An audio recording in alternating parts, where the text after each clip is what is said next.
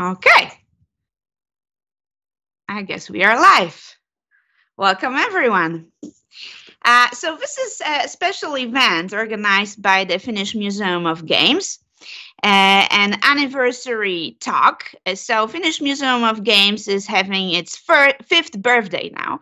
And last year we organized the first lecture in the series with Henry Lowood.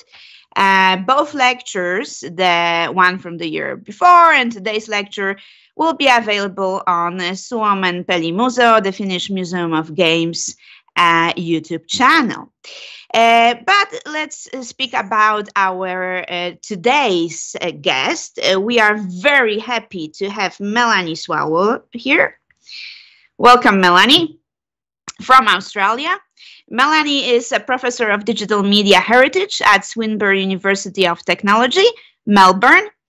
Her research focuses on the creation, use, preservation, and legacy of complex digital artifacts, such as video games and media artworks. And today, Melanie has a special talk for us because her latest book, published with MIT Press, Games and History series, called Homebrew Gaming and the Beginnings of Vernacular Digitality, is out. And we are very happy to have you here and hear more about your research on that topic. Melanie, I leave you the floor. Thank you so much, Maria. And thank you so much to people from the Finnish Games Museum, Nicholas and Uti, for the invitation to present to you today, and for organising this opportunity. It's really lovely to be with you. I'm coming to you from Melbourne, Australia, and I'd like to start by offering what we call an acknowledgement of country, acknowledging that I'm on the unceded lands of the Wurundjeri people of the Kulin Nation and pay my respects to their elders, past and present. I'd also like to recognise any First Nations people who are present and acknowledge their continuing custodianship of land and culture.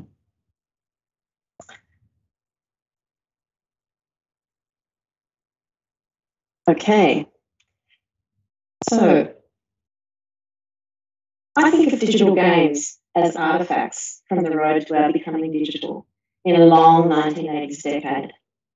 So the book that I've published last year, in August it came out, is about games and the development of games, but it's about more than that. It's about a time and a journey and about the way that we perceive both of those things and the way that our disciplines help to form a view of our condition of becoming digital. This book is based on extensive textual, archival and interview research. It addresses the time when microcomputers, or just micros, were new in the late 1970s and early 1980s.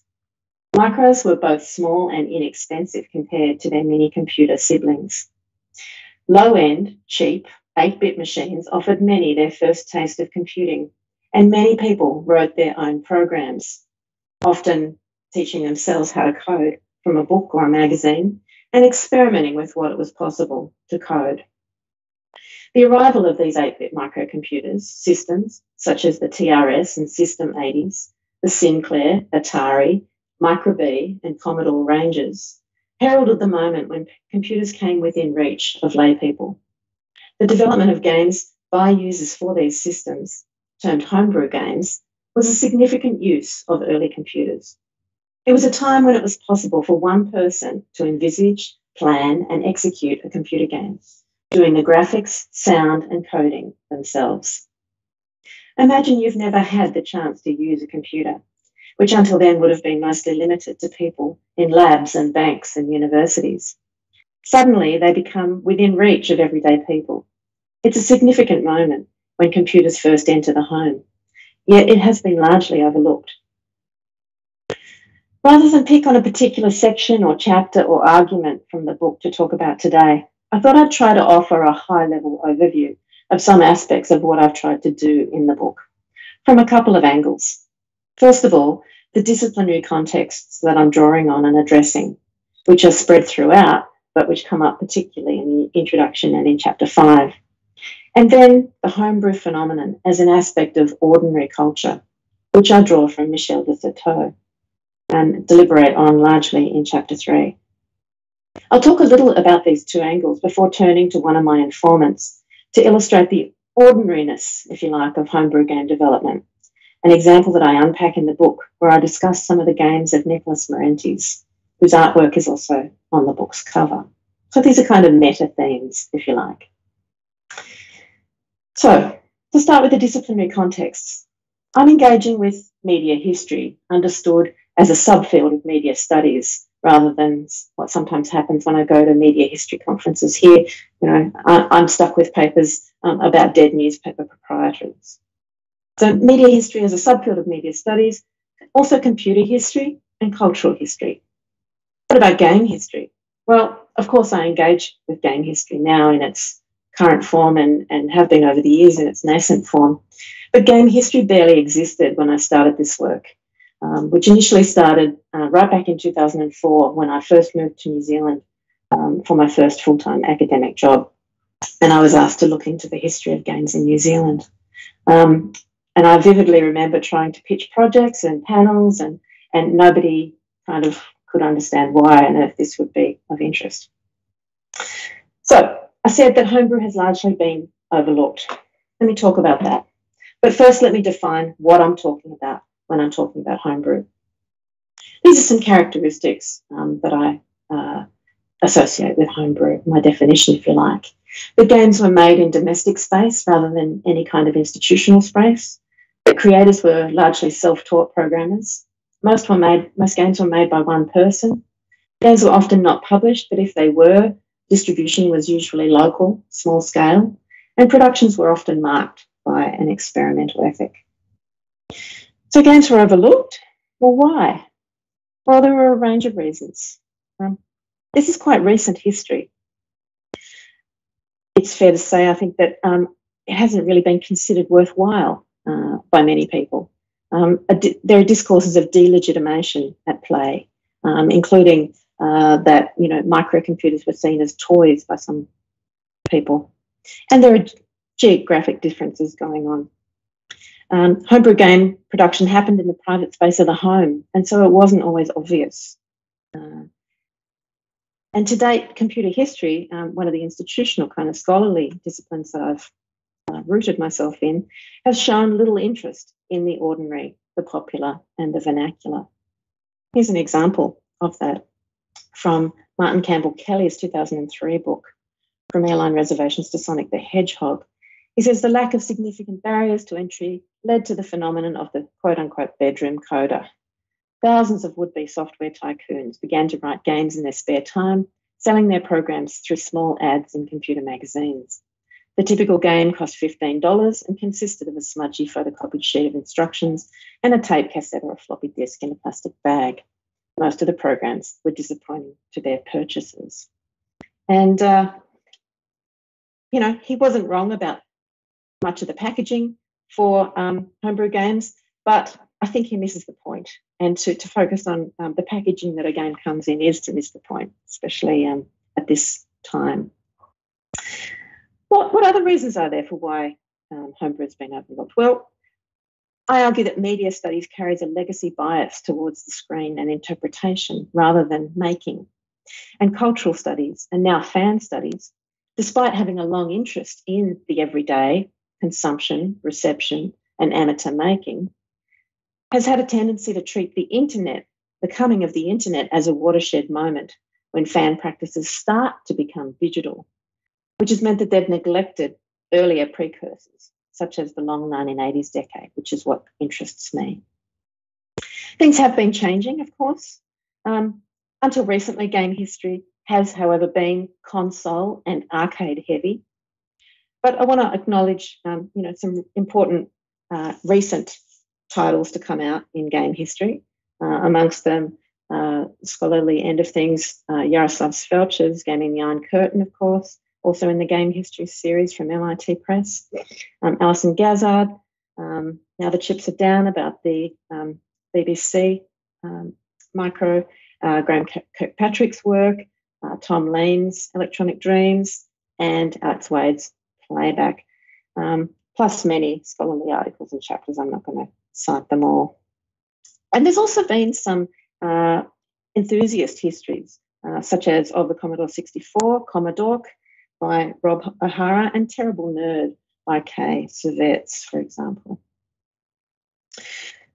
So my study is based on work that I've done specifically in the context of Australia and New Zealand, where micros were a significant part of the gaming ecology, much like is acknowledged by the scholarship in Europe and the UK. But I do try to put in the book the Australasian case studies, more accurately, in larger international context. And I do acknowledge that popularity of other types of early systems for digital gameplay, like arcades and consoles that plug into the TV, outweighed games on micros in many places. Yet I am still left asking, why has there been so little out of the US in particular on micros? It's genuinely perplexing to me.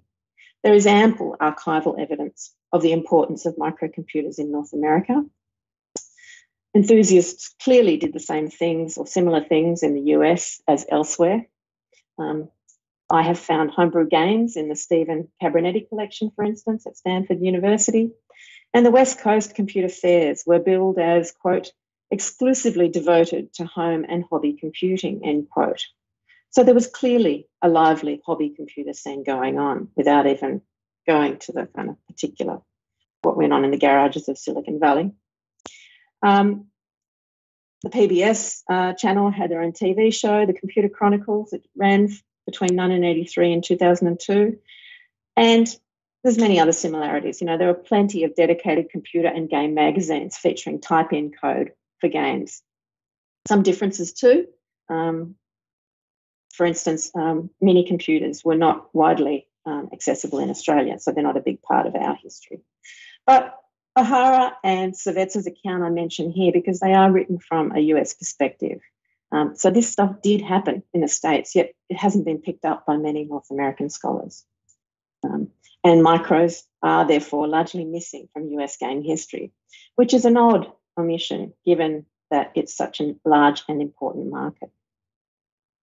So I raise this, I suppose, to say that I'm interested in asking in a broader kind of way what game history can be. And noticing the gaps and the omissions is a part of that. I seem to play that role from time to time of an outsider voice that hopefully leads to some new questions being asked, something that I theorise in the book in terms of, upsetting orthodoxies, something that I talk through these issues in the introduction. So on the one hand, we have media histories, computer history, and now game history in terms of the scholarly kind of situation that this book pops up in. And on the other hand, I'm engaging with discourses and disciplinary contexts that come from fan studies, media studies, which came out of film and TV, cultural and literary studies, fan and user making more specifically, and the scholarship on everyday life. I thought I'd just make the segue to those disciplines and what they have to say about users, and that it's actually users and use have been a subject of interest for a very long time in these disciplines, comparatively speaking. So as Nellie Oudshorn and Trevor Pinch noted in their introduction to How Users Matter, those who do cultural and media studies have focused primarily on users and consumers. Scholars have acknowledged the importance of studying users from the very beginning in these disciplines. Often in the academy, this comes under the guise of audience studies. And so I'm telling you this because I, as part of my theoretical framework, the major theorist whose work I use in the Homebrew book is that of Michel de Certeau, French historian, particularly de Certeau's concept that user making is a kind of production. So in The Practice of Everyday Life, Volume 1, de Certeau makes a remarkable distinction when he talks about production and the uses that are made of products by users who are not producers. The idea is akin to what we might think of as consumption, but lacks the pejorative connotations that term often has in consumer capitalism. Whilst this formulation, consumption as a form of production, is admittedly paradoxical, it's useful in that it facilitates inquiry into practices that are often passed over because they're not immediately obvious. And here's a quote from the general introduction, where de Certeau writes, "The making in question is a production, a poiesis, but a hidden one, because it is scattered over areas defined and occupied by systems of production, and because the steadily increasing expansion of those systems no longer leaves consumers any place in which they can indicate what they make or do with the products of these systems." The terms in which de Certeau describes consumption in this introduction have always resonated deeply with me, but they've also seemed slightly at odds with the rest of his book. Most of the chapters feature a strong emphasis on language and reading, their relation to orality and a scriptural economy, and enunciation. Indeed, de Certeau's collaborator, Luce Giard, calls reading a central paradigm. So I've always found it curious that this idea of consumption as a form of production seems to have so much potential, didn't get greater attention. Indeed, it's not until chapter 12, called Reading as Poaching, which is the metaphor, of course, that Henry Jenkins will borrow for his fan studies book, Textual Poachers, published in 1992. It's not until this chapter 12 that there's much focus on consumption at all. And so the ways that de Certeau has been taken up by scholars have only seemed to confirm, to me anyway, what a missed opportunity this is. His distinctions between strategies and tactics often gets invoked, along with his work on walking through the city and the concern with escaping, rationalising and panoptic gaze, ideas that bear an obvious echo, as Giard says, to the work of Michel Foucault.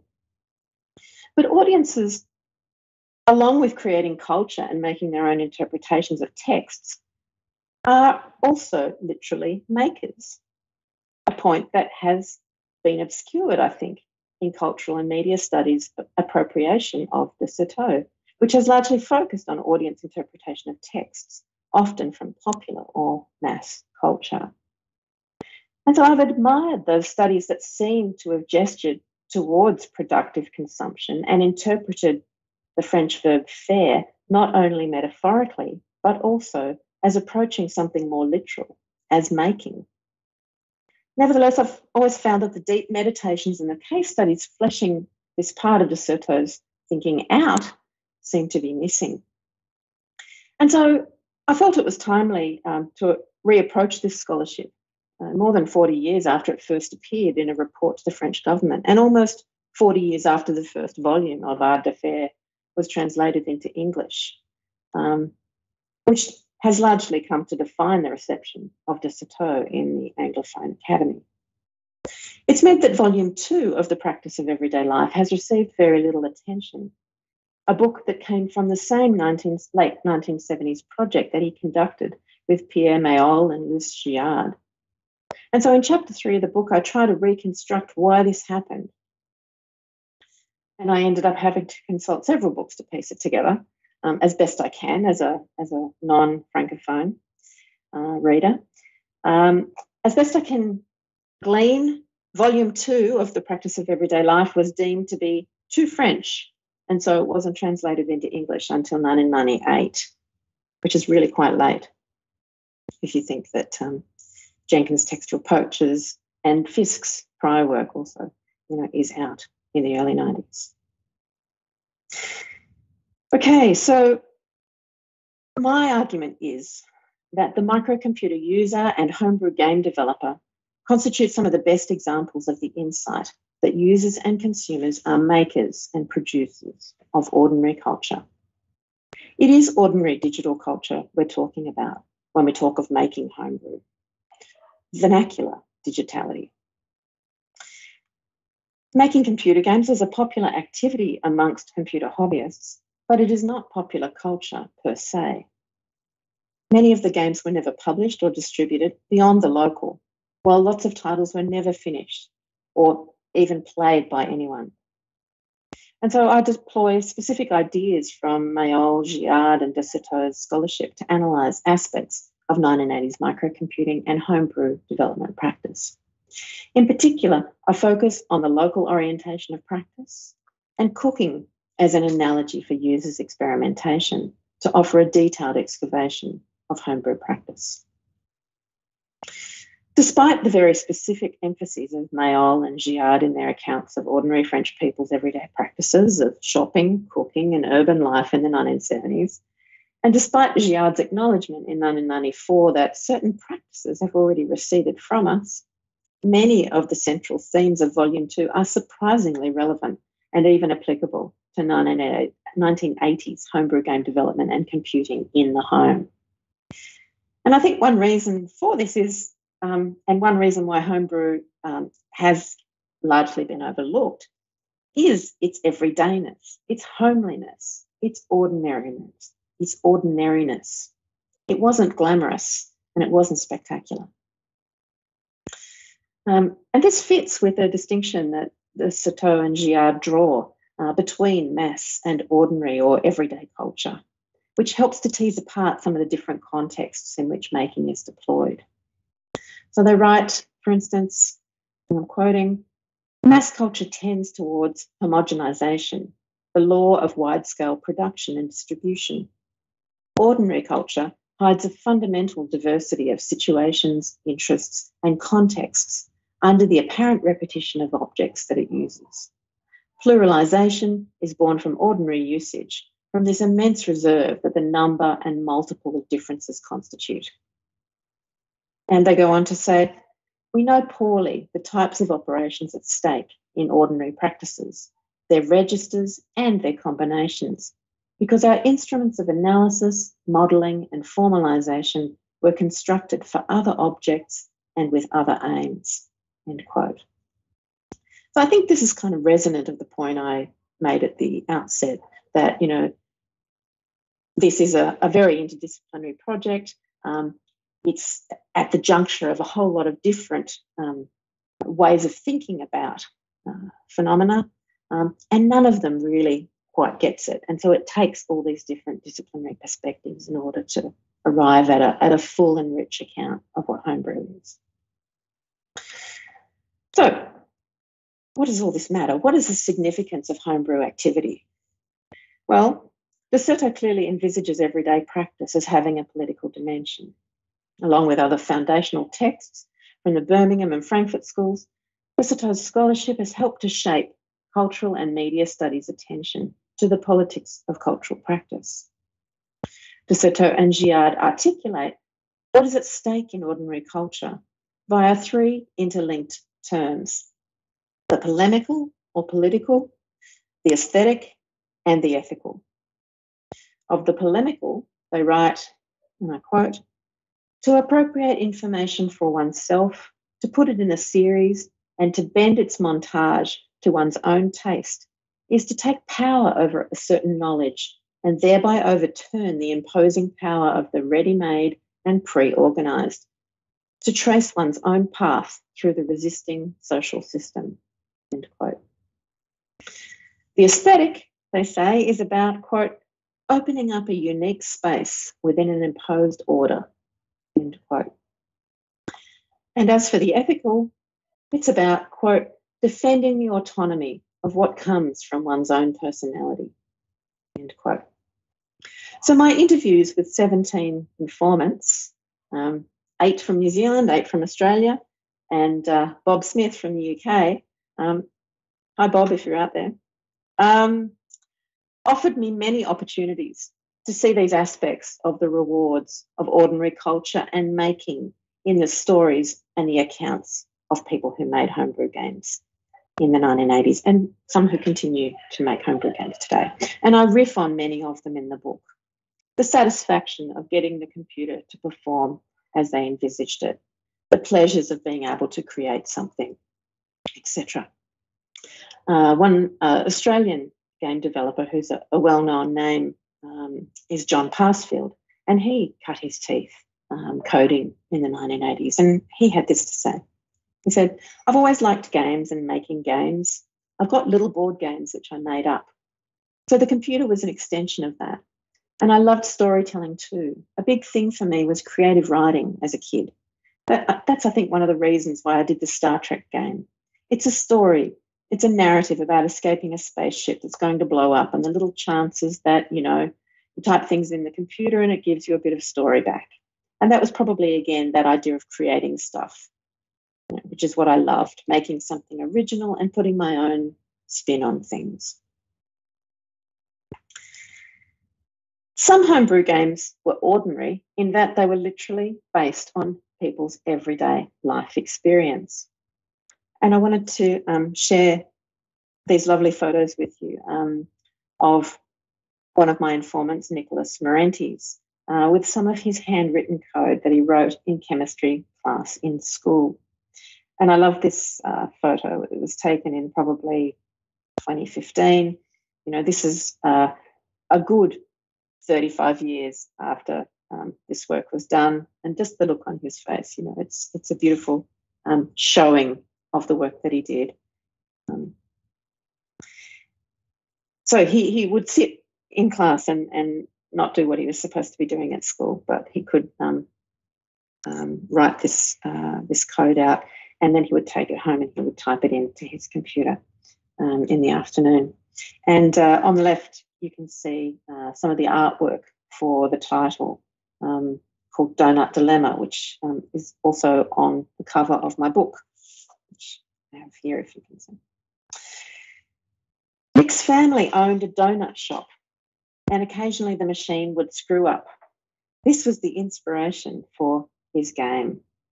So the premise for Donut Dilemma is as follows.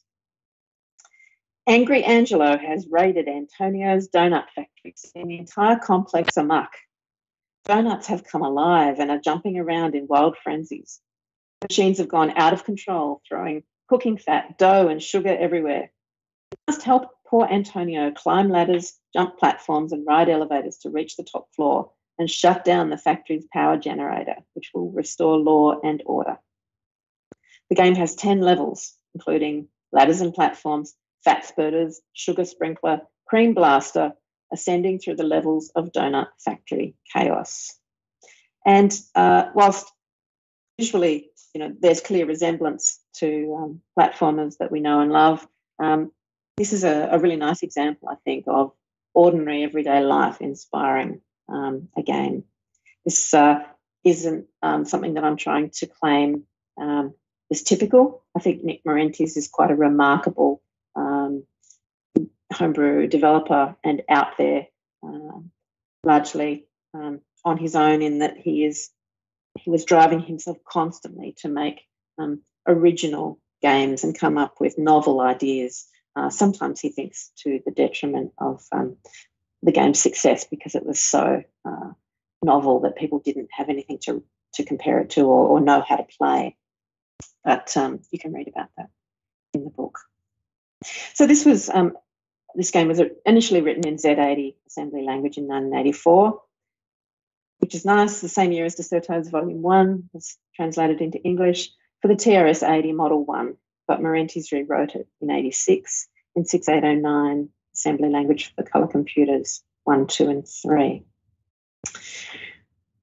So at what was effectively the beginning of the computer age for most people, users, many of whom were school-aged children and young adults like Nick, taught themselves to code and developed their own games and other creations. This is remarkable. It's not about how well their games were packaged, as I said at the outset. It's the fact that they were doing this that is significant. And I suggest it's the beginning of a vernacular digitality, the condition of living in a digital culture where ordinary users start creating born digital cultural artefacts. And yet, like other everyday practices in the home, such as cooking, the development of homebrew software is an activity that, quote, people consider very simple or even a little stupid. And that's from Giard's work on cooking in the home in Volume 2 of Practices of Everyday Life. So there are clearly questions of legitimacy here around the practice, around who gets to write games, which are very interesting to consider, and where it counts, not in the home. One question it raises for me is if we've managed to largely overlook the ordinary culture of homebrew creation for microcomputers because such practices were located in domestic space and therefore not obvious, because the activity was private and people didn't necessarily talk about it, or it was derided. And perhaps we've also lacked a discourse and/or a discipline in which to describe and therefore grasp the significance of this activity. What else have we overlooked? What other uses of microcomputers in the period? Well, another practice that 1980s users engaged in, at least some of them, was hardware hacking. And I'm not going to go into this in any depth here, but I have some images that I'll just show you briefly that cover kind of the building, the hacking, and the repair of microcomputers.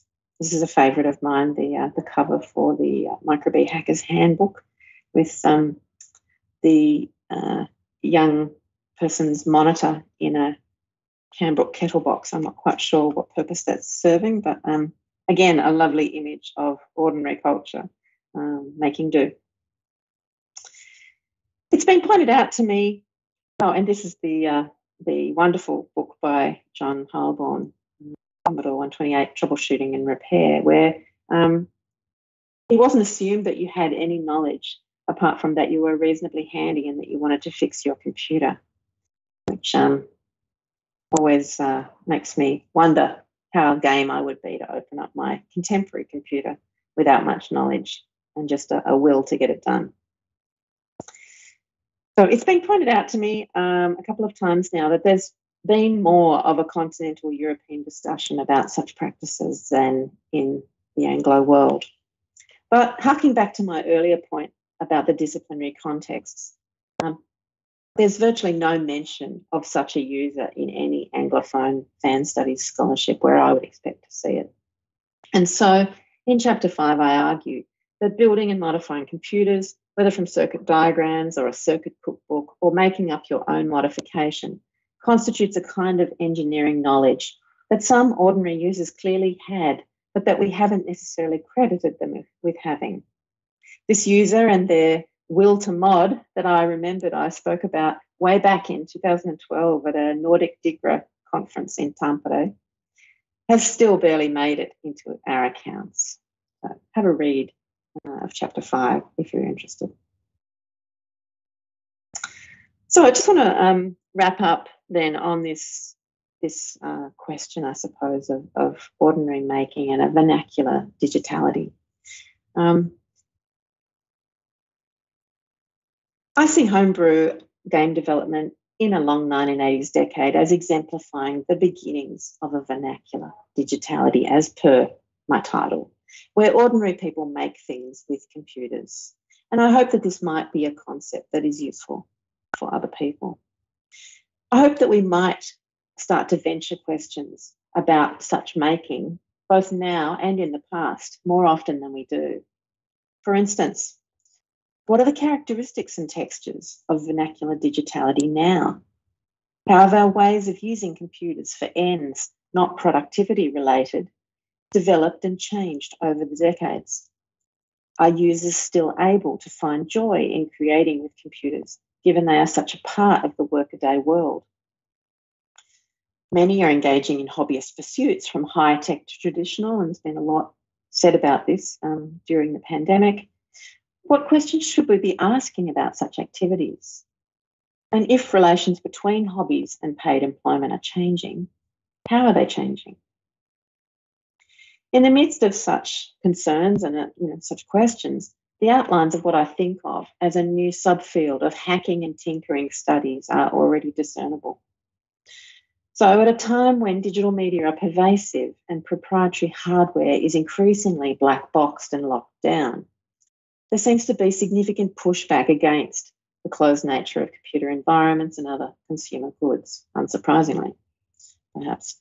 And scholars are taking contemporary tinkering and hacking more seriously, along with the urgent legal questions, for instance, that modding and the circumvention of digital rights management and TPM's technological protection mechanisms raise, which might be a neat segue to mention that my next anthology that will be co-edited with David Murphy, in which Maria has also had some involvement with, is tentatively titled Crafting, Hacking and Making. So I intend to take these questions forward. So I might leave it there. Thank you so much.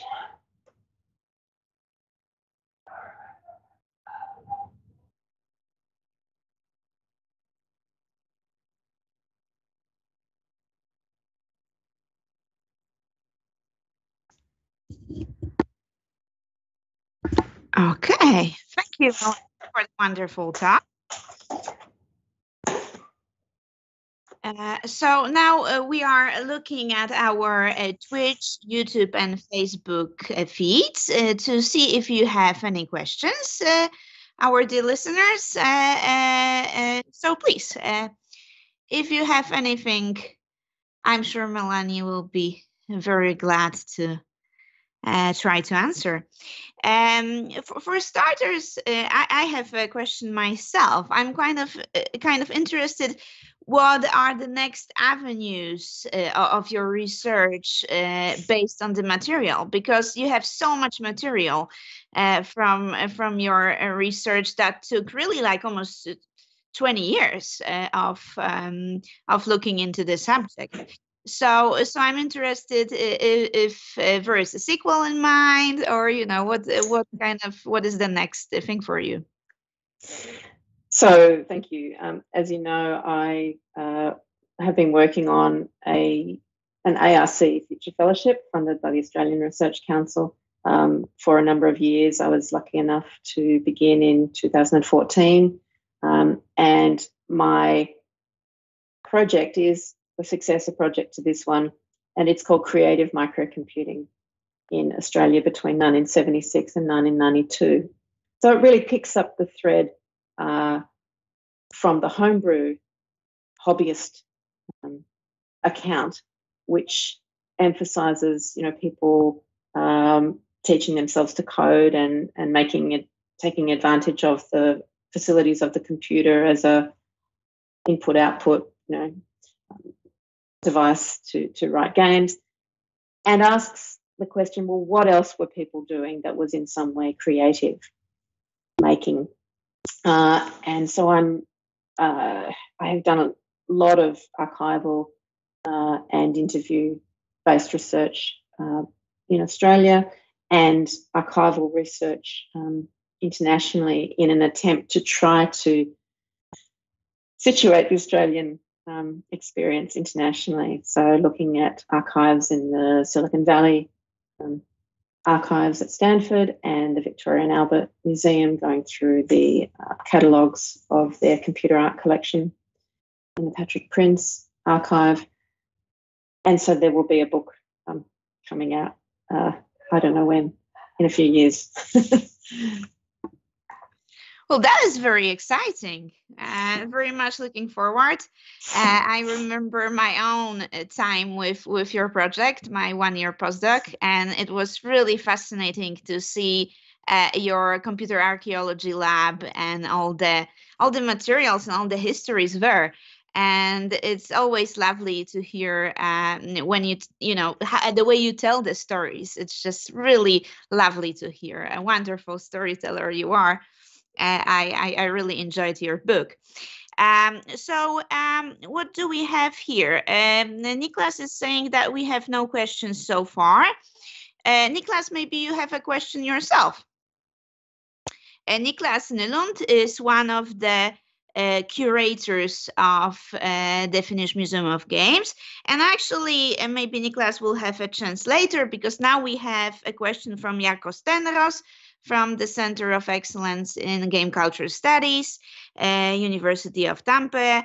How do you see the connection between digital and non-digital homebrew games? Were there specific non-digital game traditions that influence early digital homebrew movements? That's a very good question, I think. That's a great question. Thanks, Jarkko. The simple answer is I don't know. I have made microcomputer games the subject of my inquiries. So I didn't explicitly go looking for non-digital board gaming traditions.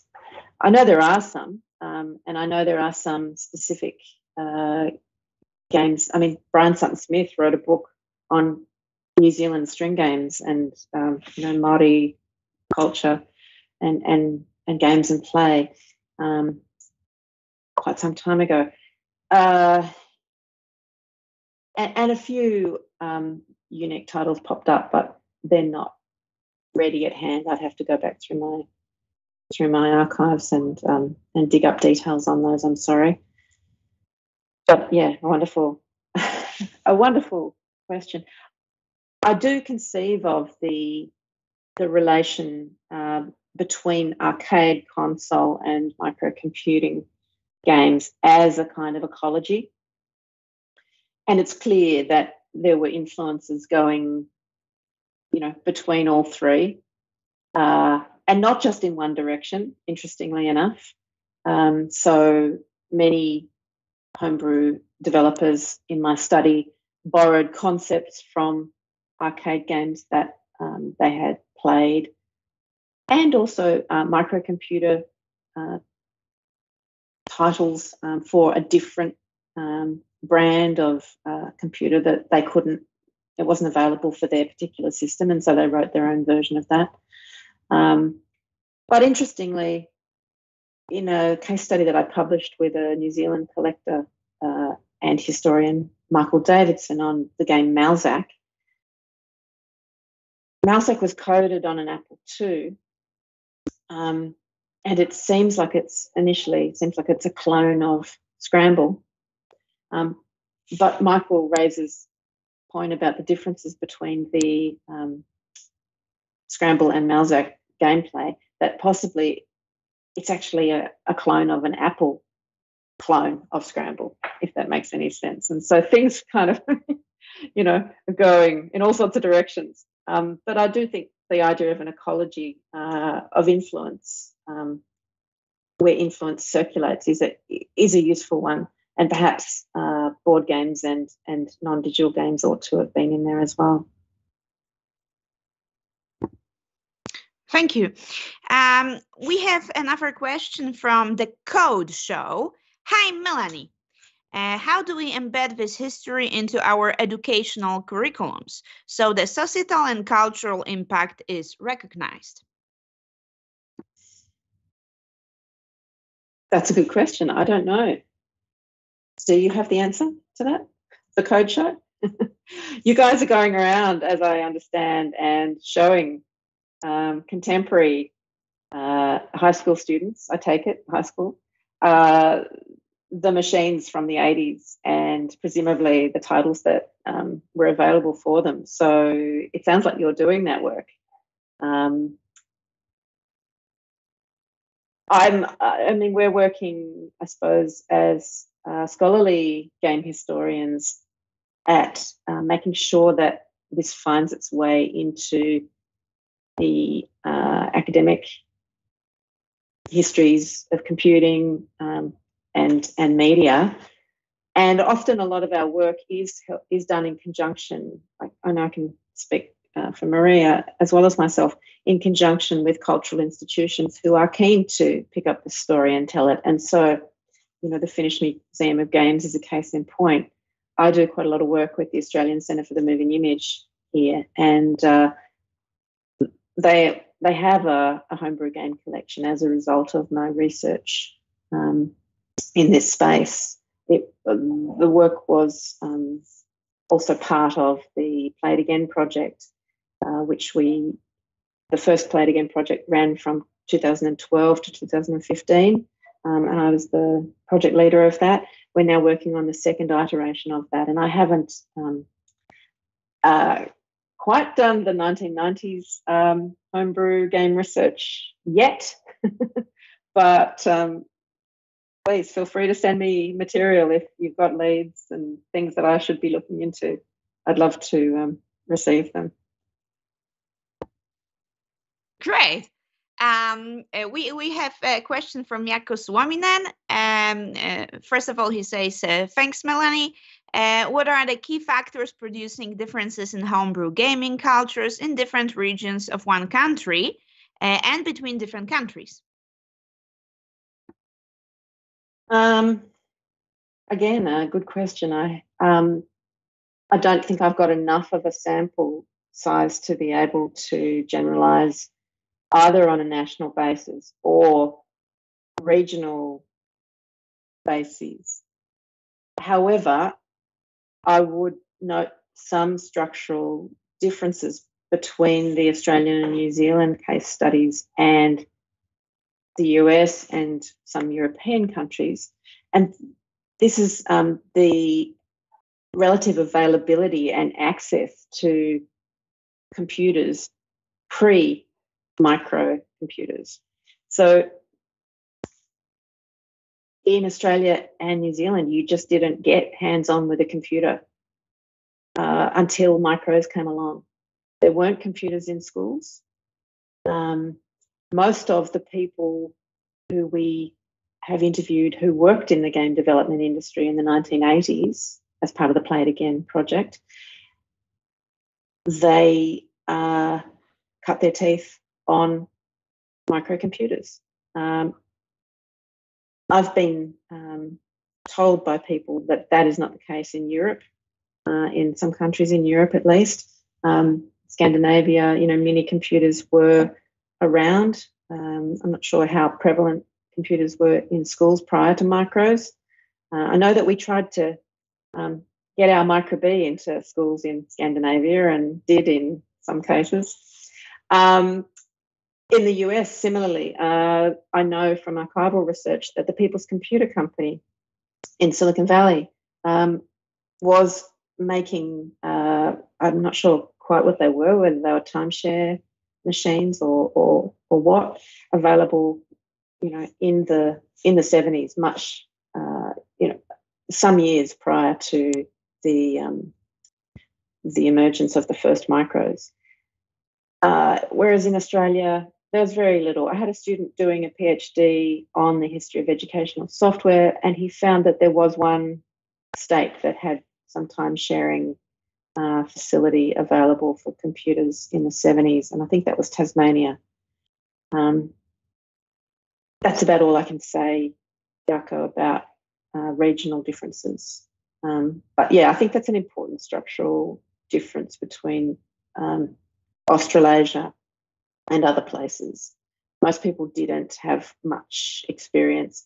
They may have come across, some PDPs or something like that at university, but Veronica Meagler, who coded The Hobbit, was, I think, one of the only first-generation game developers working for a commercial developer that is Beam Software, who had that experience. So it's that generation who first encountered computers at university before micros, but by and large, yeah, it was micros for most people.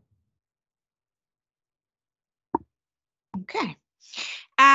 Now we have a question from Niklas Nylund, a question on preservation, as Niklas is the curator here at the Finnish Museum of Games.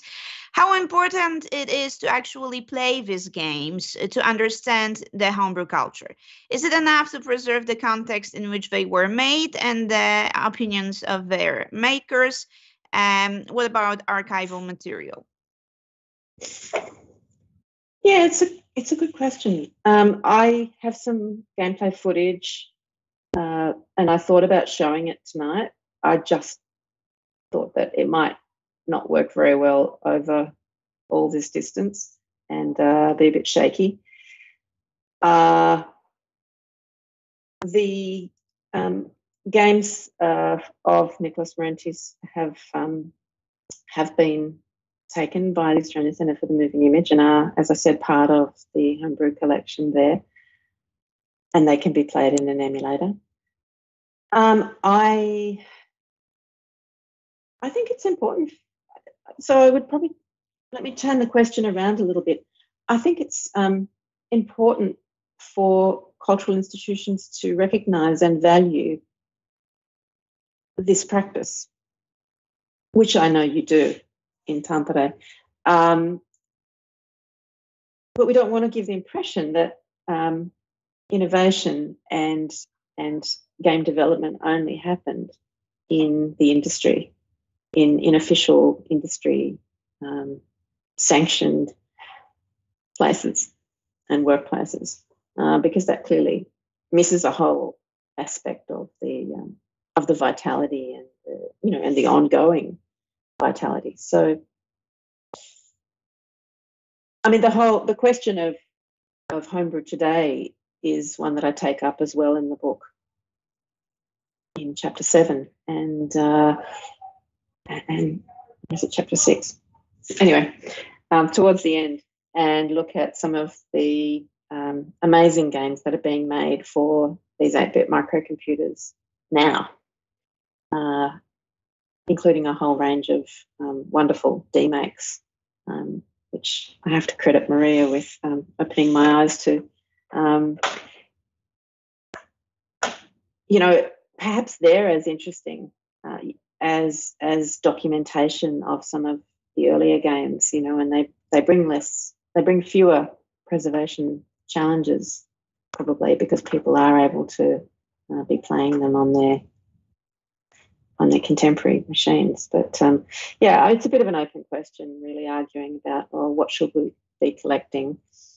Can't collect everything is my position, but we want to be thoughtful about what we do collect and what we are devoting resources to, so that there's a good representation of a range of different practices, both industry and unofficial, such as homebrew.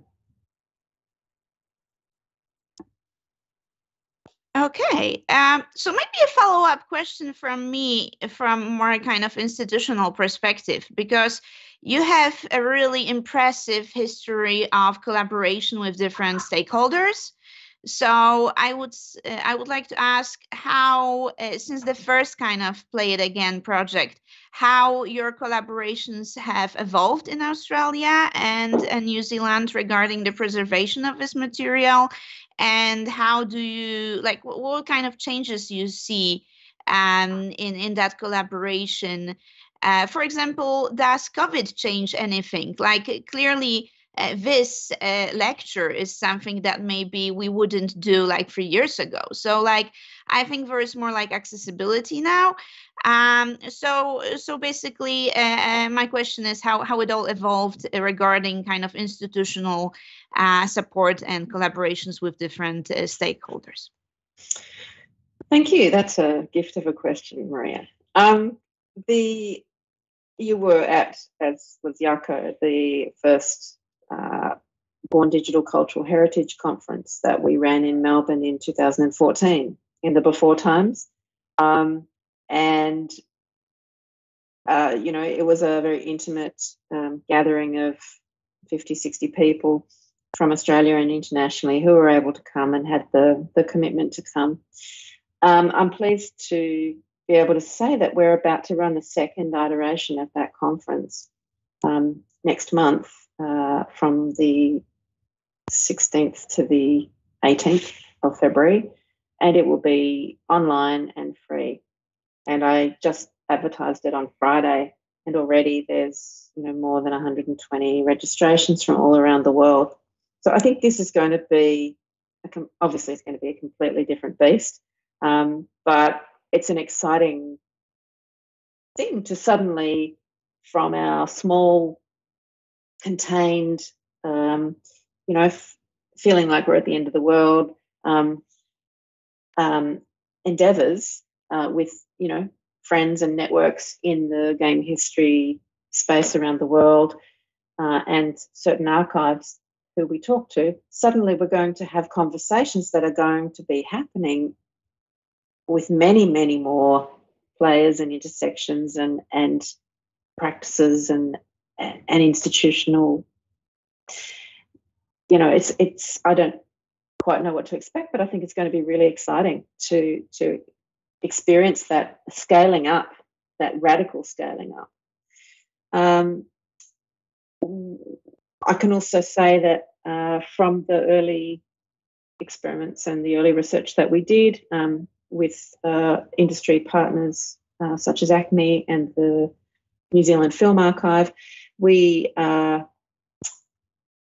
currently we've been evaluating emulation as a service in Australia, and we have an instance of easy running now on Google Australia Cloud, which is really exciting. We're going to be, fingers crossed, offering a game for play on the open web, one of the 90s Australian made games, for a couple of weeks for people to, I suppose, experience what the lag is like from Europe and North America, not like we normally experience it. So instead of jet lag, we'll be talking about the lag between and the latency and the pings and all the rest. But I think the provision of emulated content online is only going to become more important, as is the conferencing and the connection and the sharing with people on the other side of the world virtually in an era of climate change. So it's really important that we figure out how to do this and that we do it as well as we can, and make it as much fun as it can be. So you'll be pleased to know we're not having 20-minute papers at the Born Digital Cultural Heritage Conference. We're having 5-minute presentations with discussion to keep it as lively as possible. So lots of changes. And I'm also really pleased to be able to say that we'll be scaling up our emulation as a service infrastructure install in Australia, extending it to something like 15 university and GLAM institutions over the next 2 years. We were successful with an infrastructure bid to the Australian Research Council that was announced just before Christmas. And so this is going to be a huge step forward for not just game preservation, but software preservation in this country. And hopefully it will provide a model that other people will be able to pick up and run with wherever they are, of how we can collaborate to make content accessible. Well, thank you very much. Looking very much forward to the conference. I think we are closing to 1 hour. So thank you very much, Melanie, for your time, for the wonderful lecture. Thank you for all the questions from our audiences.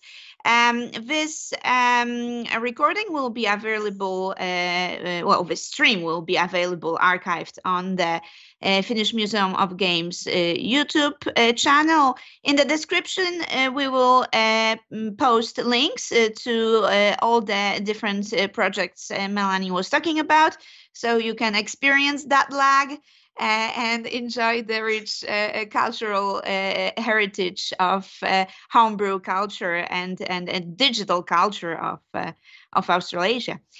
So thank you very much, Melanie, once again. Thank you to Niklas Nilund from the Finnish Museum of Games and Jukka Kaupinen for being our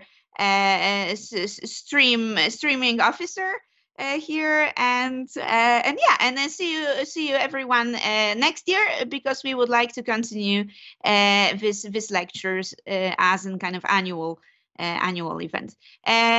Melanie, thank you very much once again. Thank you.